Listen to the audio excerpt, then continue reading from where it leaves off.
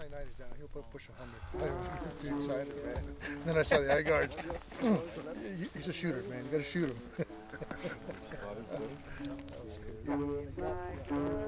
Does anybody have their spotting soon? I'm really enjoying myself. It's not exactly the weather you might think. He had the wind, he had the range, he had a rest, and you could comfortably and easily squeeze that trigger. It's like standing on a basketball court with Michael Jordan, Magic Johnson, and Larry Bird. This is what it's like to be in the shadow of greatness. Once you've hunted Coues deer, they will forever haunt your soul.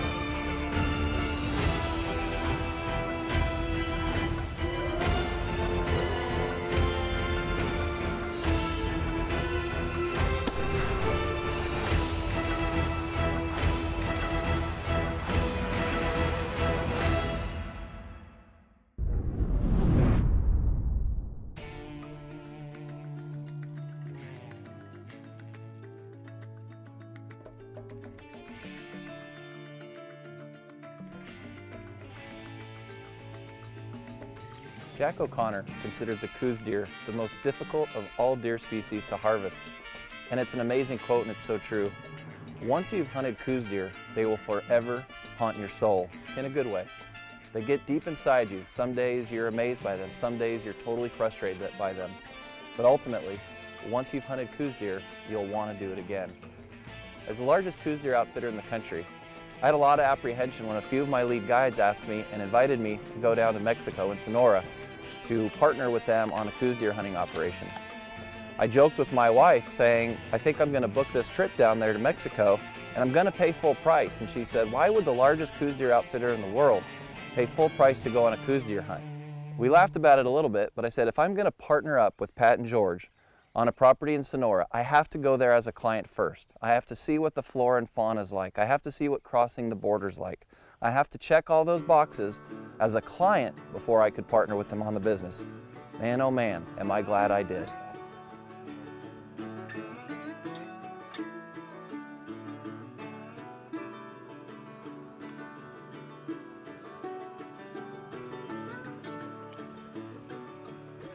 A lot of people have apprehension, myself included, about what it would be like to cross the Mexican border with firearms. I can tell you, the organization and the preparation logistically we do to get your firearms across the border is second to none. You always have somebody with you from our operation, and the process is easy so long as you've done your paperwork correctly. But you know what? If you don't want to take your firearms, I promise you, we have plenty of Huskama scopes in camp. A lot of my Coues deer clients come from the Midwest, and believe it or not, they become some of my most frequent repeat customers. Why? Because these are folks that have eastern whitetails in their backyard that they can shoot off their porch, and that's precisely why I tell them, you've got to come hunt with me in Arizona or Sonora. You can't shoot these off their porch. Hunting a Coues whitetail deer, properly pronounced cows by the way, is more like a sheep hunt, in the sense that it's high point glassing, looking for a mature buck, and then making a stalk that could get you within 100 yards, but may not allow you to get even closer than 600 or 700 yards. It's the perfect combination of both. Not only that, but once you've seen a Coues deer up close, you will be amazed by how dainty and small they are, but yet how incredibly tough they have to be to live in the Sonoran Desert, one of the most inhospitable climates in all of the world. There's no doubt about it. Once you've pursued Coues deer, you'll be in love with them like we are, and your first hunt most likely won't be your last. I'm going to ask you a question right now. How many white-tailed deer species do you think there are in North America? Now get a number in your head. It's 39. I'm guessing most of you thought 7, 8, maybe 10. There are 39 white-tailed deer species just in North America alone. And the Coues deer is slowly but surely becoming one of the most desired. Maybe it's because tags are so attainable, over the counter in Mexico, guaranteed to hunt with me in Arizona the first year I put you in a guaranteed Coues Deer draw. Maybe it's the overall thrill of hunting like what Jack O'Connor called it, a poor man's sheep hunt, where you hunt almost essentially the same way as you do sheep. High points, big optics, and glass. Maybe it's because of the variety of seasons you can hunt them from August to January, from the velvet, pre-rut to the peak of the rut. Maybe it's because of the satisfaction of getting prepared in the months before your hunt just to be able to see and glass and hunt these amazing deer. Maybe you just want to learn how to become better behind your own optics, because if you can glass a Coues deer, I promise you, you can glass any animal on any continent around the world. The Coues deer itself may be one of the most overlooked big game species in North America.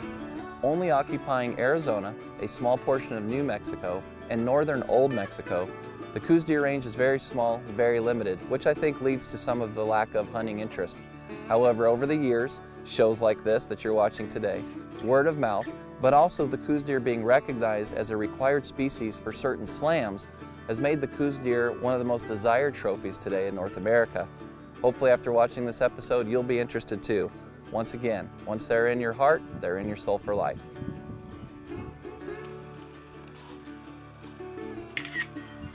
Other reasons my clients tell me Coues deer hunting is so popular is because of its affordability. And while it's real money and everybody only has so many resources, to think you can hunt Coues deer for less than $5,000, in some cases $2,000 and $3,000, really make a guided hunt affordable to hunters who may not normally be able to afford to do a guided hunt. If you're somebody who's passionate about shooting and want to test yourself at long distances, a Coues deer is going to give you that opportunity. When a client asks me, Dan, how far should I be able to shoot? I often tell them it would be great if you were comfortable out to 4, even 500 yards. And while it's my job as a guide to get you as close as you need to be, for my very prolific shooters, it's not uncommon for them to be able to take a Coues buck at 600, 700 yards, and as you'll see in today's episode, even beyond. The Best of the West is brought to you by the Wild Sheep Foundation, Cryptek Camo, Hawkins Precision, Polestar Outdoors, Hornady, accurate, deadly, dependable, Huskama Optics, and LongRangeStore.com.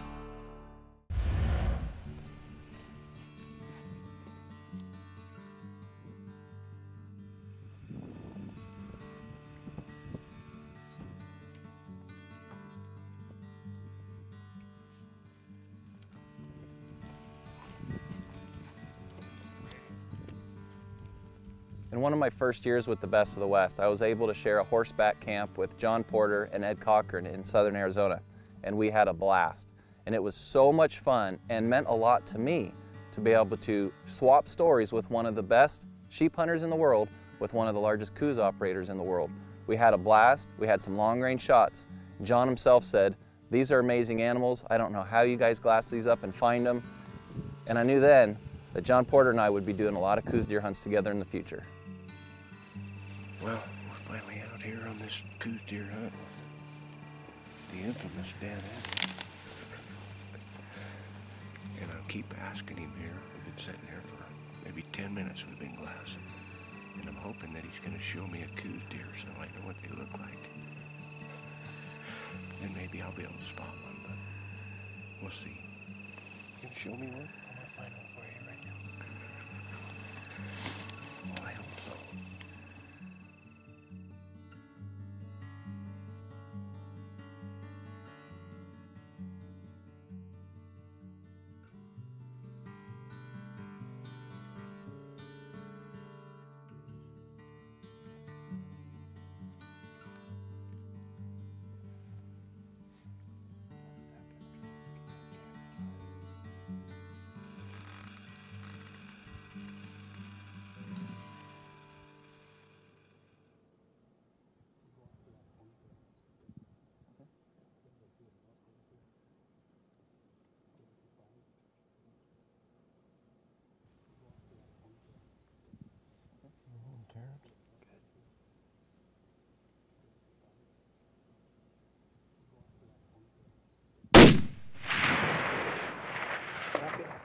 Racket.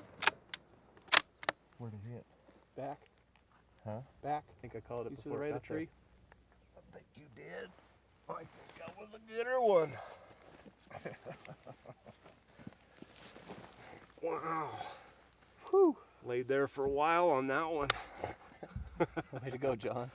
What a shot, man. Yeah, man. Well, we laid here for, I don't know, 2 hours. Yep, about 2 hours. Coues Deer time. Yep, waiting for this deer to get up, just bedded up there looking around. The birds are messing with him, and he finally just decided to get up, I guess. Yeah. That was a bit of a poke there. Yeah, 9:20 in the morning. Glassed him up a couple hours ago, almost 700 yards. True Coues Deer hunt. I mean, you glass them up at long range. You know, you take your time, get set up. John did an awesome job. We all know what a good shooter he is. Found that deer, and I think we laid him down, brother. I think we laid him down. Way to go, man.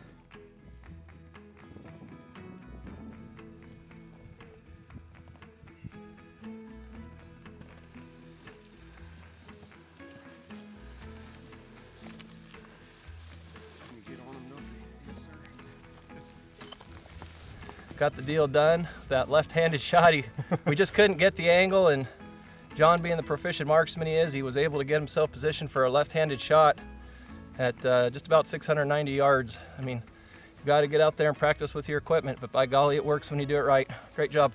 Way to go, my friend. Thanks, bud. Well, you know, that left-handed shooting is something that I practice a little bit just so that I can do it. It's not natural for me, especially laying in a 90-degree position there like that, but you know, I practice it enough to where, you know, I can make it happen. Yep. And I'd sure recommend to anybody to practice that a little bit. And the key to it is, it's never going to feel comfortable. You just got to get in a position, get your gun properly supported, front end, back end, which I had really good support on both ends. I have to really watch my cant when I shoot left-handed because it's very unnatural for me. So I had to keep raising my head, looking at my level. My level's on the wrong side for a left-handed shot, but you know, we kept looking at that, and so made it work anyways. Well, and, your practice and training paid off. I mean, an old warrior, cut up ears, great rack, you know, great age class. I mean, everything you want in a Coues Deer. Just a really, really fine piece of work. Great shooting. These are just a beautiful little animal, aren't they? They are. I mean, obviously I'm biased, but I think they're the most beautiful of the North American deer species. They're dainty, they're delicate, but yet they live in one of the harshest places in the world. I like that delicate little face on them. Both Ed and John took incredible Coues Deer bucks at long range. I was so glad to be able to share it with our audience, and I was so glad personally to have a camp with them. It won't be the last one.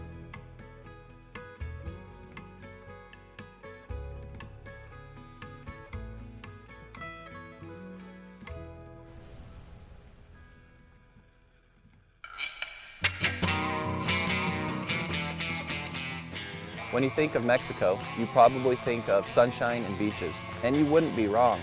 But we weren't greeted by that at all our first day in Sonora. It was rainy, a little bit of ice, and there was dense fog.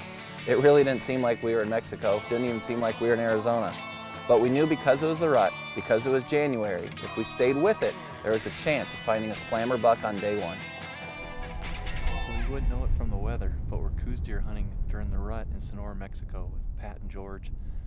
So good to be here. This is a long time in the coming. Been wanting to expand the business down here for a long time. And the weather doesn't look like it today with the wind and the rain, but it actually gives us really good glassing opportunities because in theory, most of the bigger bucks are going to be on this leeward side staying out of the wind. So since we're in these big canyons and draws, it eliminates about 50% of the glassing, allowing you to focus on the leeward side. So stay tuned. It should be a great day and a great week.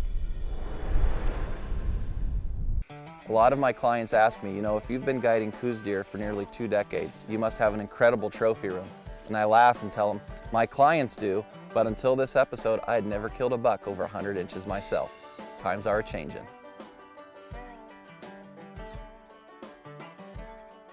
When it comes to hunting Coues Deer, it's an optics, optics, optics hunt. You'll often see me with big glass on a tripod, and I'll never go anywhere without my Husqvarna 10x42s around my neck. Oftentimes, you're not even looking for a deer in the brush. You're looking for the twitch of an ear, the sun glistening off the tip of an antler, maybe the flagging of the tail. Even though it's the rut and bucks are on their feet more, the reality is a Coues Deer is called the gray ghost of the desert for a reason. There is no such thing as a free lunch when it comes to hunting Coues deer, and that's another aspect that makes them so rewarding to hunt.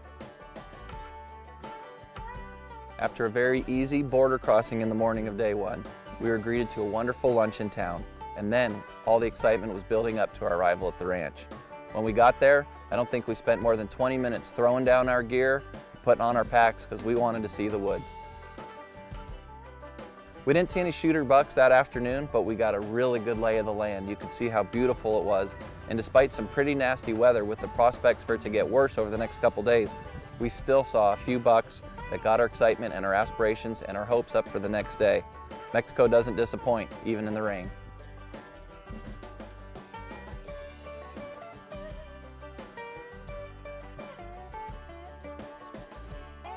Chris Ledoux sings one of my favorite songs of all time called This Cowboy's Hat, and he talks about how his cowboy hat is tattered, torn, and stained with sweat. The same could be said with my Best of the West 300 win. Over the years, you've watched it go around the world with me, different continents, different countries, different places, and different cultures. And every year I think this is the year I'm going to call the shop in Cody and tell them, hey guys, it's time to send me something new and updated. Just like Chris Ledoux's cowboy hat, I can't let go of this rifle. Now it's here in Mexico with me, doing the dirty work in the rain. No rust, no problems, just accuracy, pinpoint shooting, time after time. I may never give up this rifle, and Chris Ledoux will have never given up his hat. For more information about the products and gear used in today's show, please visit longrangestore.com or call 1-866-754-7618.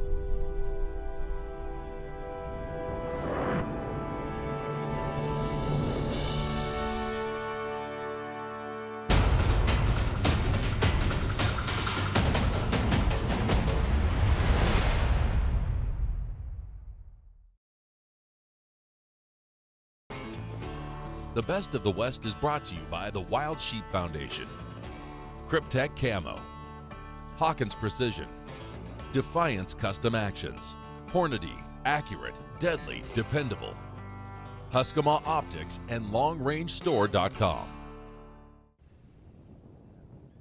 At dinner on day one, everybody at the ranch said tomorrow's going to be a bad day. The weather's really rolling in. And me being the perpetual optimist, I said, no way. This is Mexico. Tomorrow's going to be beautiful and sunny. Well, guess who was right? The locals. It was a dismal day. The cloud depth dropped to nearly the mountains, and you couldn't see very far. There was an opportunity to even just give up and say we're not even going out today, but there was no